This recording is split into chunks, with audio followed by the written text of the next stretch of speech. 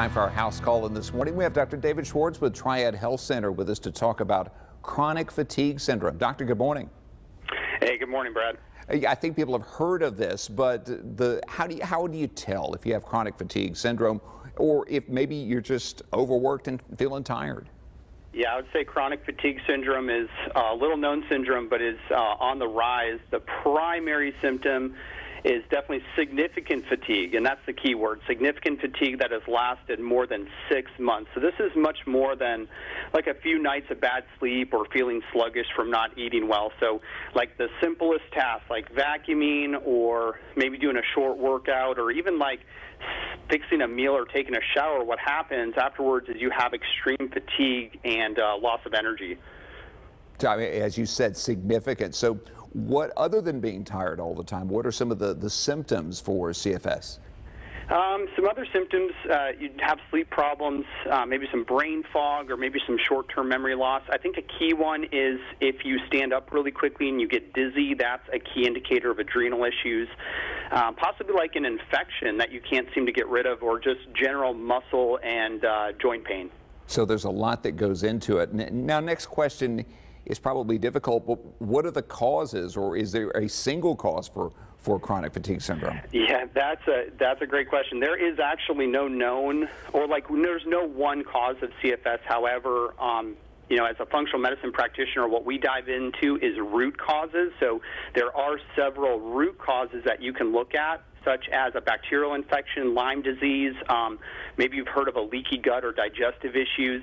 And I would say a key one that I find for a lot of patients is that your lack of energy is coming from what's called a mitochondrial dysfunction, and that's what produces all the energy in your body.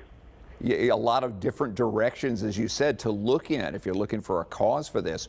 Who's most at risk? Where are you most likely to see this pop up? Well, women are twice as likely to develop CFS than males. I'd say, however, anyone who's experiencing significant fatigue and especially maybe feels burned out, you know, for more than the past 6 months is at high at risk. Especially different cofactors like mental health stress, such as depression, anxiety. Maybe you've had a chronic illness or infection, or you've got to look back at family history too.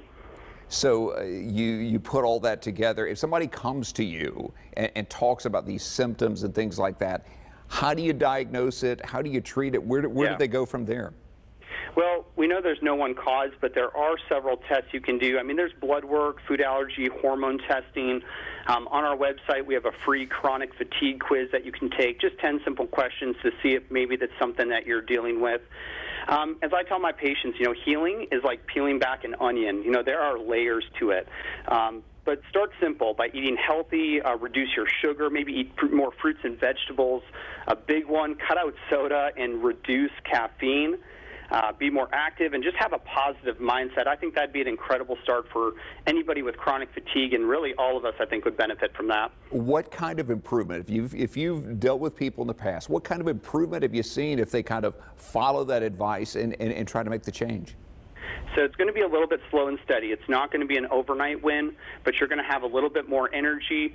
And what I like to do is start with diet first. I think diet's key, and as we fix the gut and we start to get people feeling better and reduce their symptoms, then we can increase the activity. But that's the key indicator. You're going to notice that you can do things that you couldn't before and not have that extreme fatigue after. Dr. Schwartz, we appreciate your time. Thank you so much. Yeah, thank you for having me on. Well, if you need more information about chronic fatigue syndrome, or if you want to take a quiz about CFS, this is a way that you can kind of get some information. Go to triadhealthcenter.com. Once again, triadhealthcenter.com, and just click on quizzes.